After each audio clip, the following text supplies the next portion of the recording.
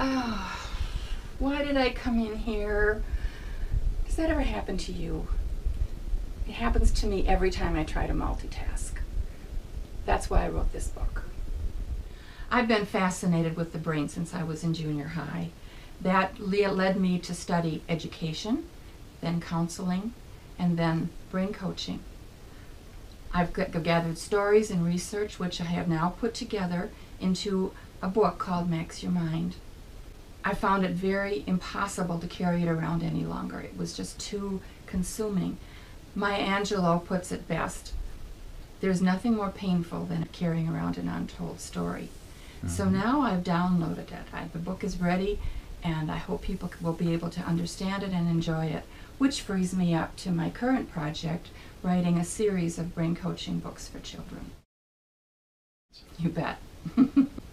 My friends and I are frustrated, more so every year, when we discover how little we're able to retrieve words that we want. Mm-hmm. We can't remember someone's name or what happened or when it happened. All of these things are changes in the way our brains work. We're able to help each other, and we play a game called Senior Charades when we pop up with the words for each other, and that seems to work.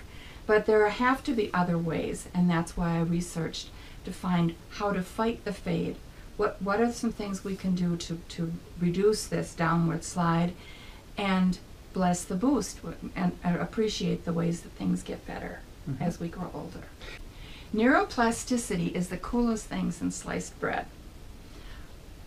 It says that our brains continue to change and grow and get new brain cells every year throughout our entire lifetime.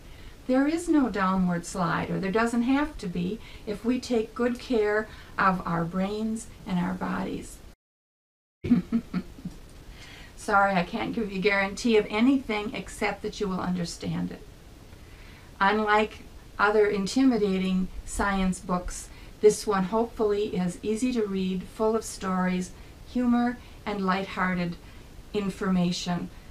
The science is followed up by story examples that help clarify what we're looking for in the book. It skims the surface, doesn't go real deep, but it covers everything that affects our lives as adults and growing older. The first section is the brain, which includes what lights up your brain, brain mechanics, and memory mechanics.